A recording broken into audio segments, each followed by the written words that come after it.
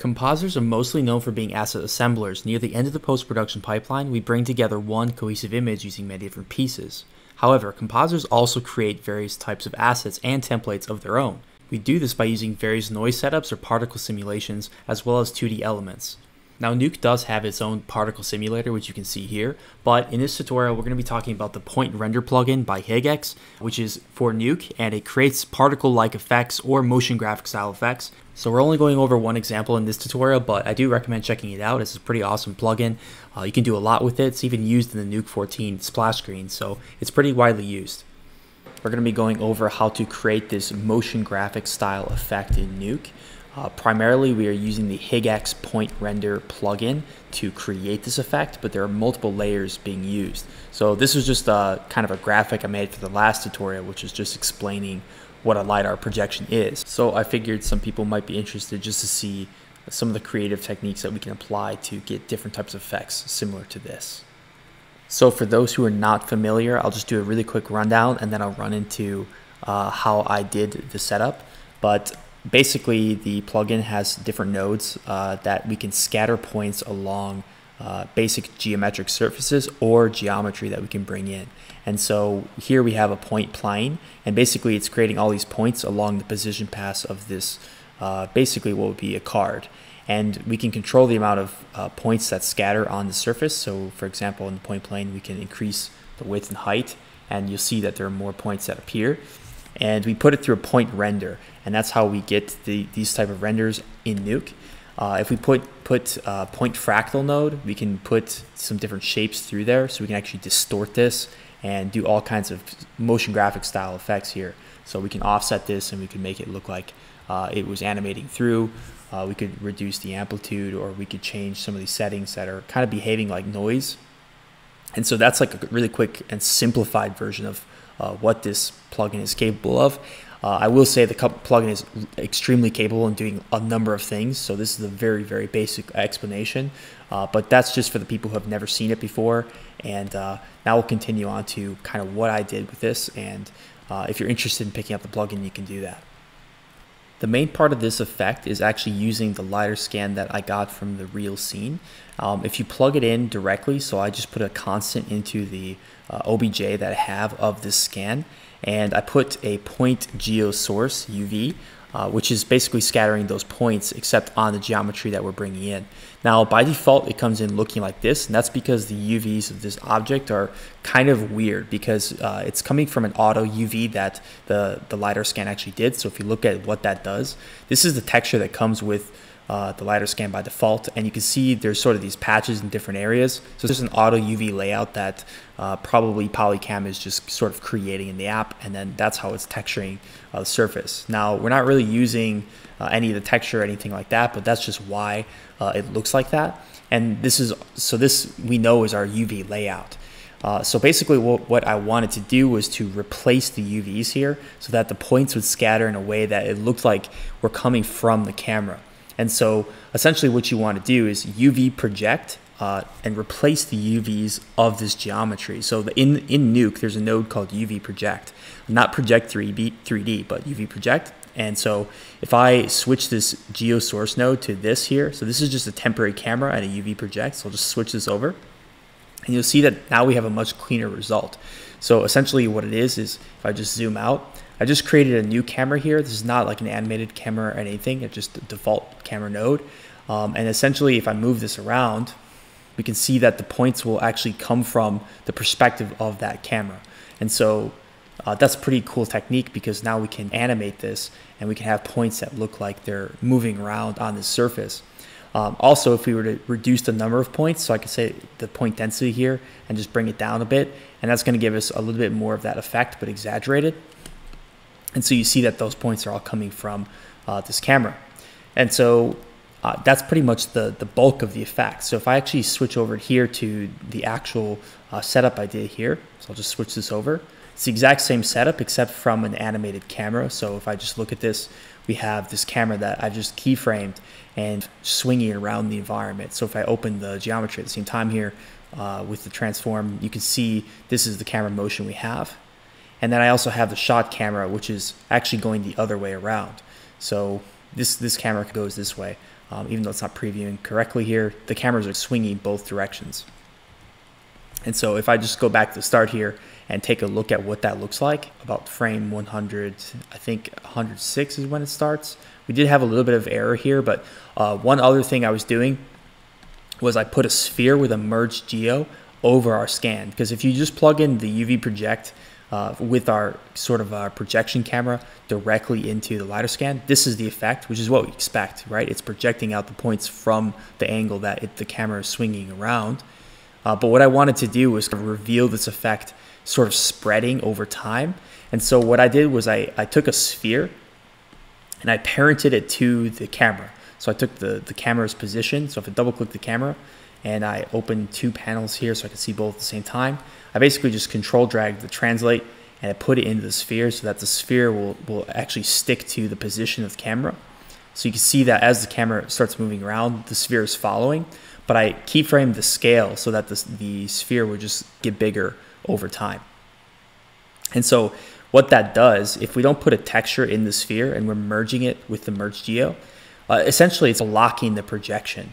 And so what does that mean? If we're blocking the projection where the sphere is, it's not going to project the UVs past the sphere. So we only see the dots appearing within the sphere that's there. And so when we actually look at that effect, I'll go to the pre-comp here. If we look at that effect, we see that it's giving us those points spreading across the surface. And so I'll give it a second to cache here just so we can see it in real time here, but that's sort of what the effect looks like. And what's interesting about it is that those points are moving up and down along the geometry as our camera is moving around, which gives us that sort of effect where it feels like there's kind of lasers shooting out onto the surface. Now, the next part of what I did was essentially the same exact technique, except rather than projecting the points onto the environment, I just did the same point render setup, but only with the spheres. We don't have the geometry in this setup at all. We just have a constant plugged in the sphere, so it will catch the material and make the points appear. And we're doing the same UV project with the same camera, same geometry, and the same geo source, except no geometry. The only difference is here is that we have, in the point render, there's a setting called Occlusion. And what you can do is you can plug in a scanline render with another geometry. So basically just cutting out the sort of the LiDAR scan from our points. And so that's just going to give us this pass by itself. So if I just let that play, we see that we get that secondary effect of these sort of points going around. And I thought that was kind of a cool effect to just combine on top. So we have like the scan going there and we have the sphere that's sort of containing it. So as the effect spreads, we get this halo that's kind of going around. And by having it on a separate layer, it allows me to fade that off over time if I want. The next part of this is just normal post effect work. So we're just doing an exponential glow, plussing it back on, giving it a little bit of a glow here. There's a cool technique here, and where I'm using these convolve filters. I've created a library of convolve filters, like sort of random colors and stuff, because it's a really awesome way to create flares. So I've created a library of about, I think, 300 of these, and essentially you can just inject colors by using a convolve. And in the convolve, we say use input channels. So you take this multicolored sort of abstract effect and we put it onto the image. And what that gives us is these really, really nice flares. And it's not the sort of typical flare you see from like a camera pointing a spotlight towards you, but it is sort of a realistic flare in the sense that you get these sort of abstract highlights overlapping each other. And that's a very unique way to create a flare. And so we can take this result and plus it over our image. So when we have that explosion, we're getting a cool flare. And now we don't really want that sharp edge. So what I did was I created another glow on top. And if we just let that play, we see it gives us a little bit of a more integrated edge where it feels hot on the edge. And if we step forward a few frames, we can actually, maybe we can jump down in the script to just look at the result of that. So we can see that's the result. We get this exploding light effect, and we have these rings that feel like they're actually flaring out from the light source. And so if I let that play just by itself, we see that those rings are expanding. And so that's just the post effect on top of that. And I did have sort of a residual layer of points in the background. So you see this dark blue that's behind the whole projected effect. And that's essentially just another point setup with the same geometry, except I just darkened it and made it a little bit blue. And so that's just fading on in the background just to give something sort of like slowly illuminating behind, as if something was left behind when that laser has passed over it.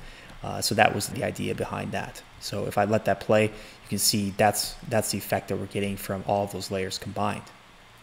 The next thing in the composite here is adding some geometry for the camera. So all I did was model a really simple little triangle here in Blender. It's literally just like a square, and I just moved the vertices in. So if you just look at the Geo, we can see what that looks like. It's just a square with the vertices kind of shrunk.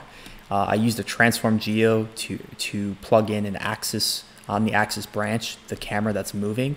And so what that does is it allows us to essentially, let's just take a look. We'll load the Geo here and look at the transform Geo.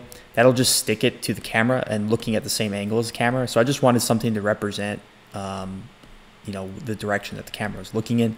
And I put a wireframe shader onto it, so we get this out of the render, just a basic wireframe on a geometry, and then just turning that a green to kind of make it pop a little bit, and putting this over the image. So now we have something that we can actually look at to get the idea of what this effect is supposed to be, which is a camera projecting out laser beams, essentially. And then the next step here would be the actual beams themselves. So this is similar to the Godray tutorial I did. If you watch that tutorial on my channel, it's the same technique, except we're doing it with really, really small points. In the point render, this is what the render looks like. It's the same geometry and the same technique we used before, except I reduced the number of points to a really low number. And so you get sort of a more sparse effect of these dots moving around. The reason I did that was because when I do the Godray, if I set the center point to the camera, everything pulls towards the camera. So if I brighten that up, you can see what that looks like. It's pulling all those points to the camera. I just manually keyframed the center, looking at where that camera is traveling. So this is a 2D effect. These rays aren't actually 3D. It's all screen space, but it looks 3D. So that's an interesting thing we can do. And so a little bit of color correction, a little bit of a glow, and then we get these rays. If we plus that over, that gives us this effect. So if we go down, that's pretty much all of it. So if I just let it play here, we can look at the effect here. So that screen space effect is giving us something that feels like light rays are being projected outward. So that's it for this effect, for the primary aspect of it. I guess at the end here, we do a little sort of a fade into a wireframe and then into just a simple textured representation, and then the final texture. And so that's literally just a merge that's been key mixed on some of different layers. So for example, I just took the geometry with a wireframe and we just fade that on to kind of see that. And we also have a checkerboard assigned to that same geometry on another layer. And we just, I did multiply an ambient occlusion against it to give it a slight shadow. So we can see a constant, an ambient occlusion, the geometry, and then a ray render. That's how you create the ambient occlusion, which is being multiplied on, which gives you just this little shadow effect. And then it's just being merged over with this mix being kind of brought down. And finally, the same idea here. We have the geometry with the texture just being brought down. So that's about it for this tutorial. If you guys thought this was cool or you liked it, make sure to hit the like button or subscribe, and that's about it.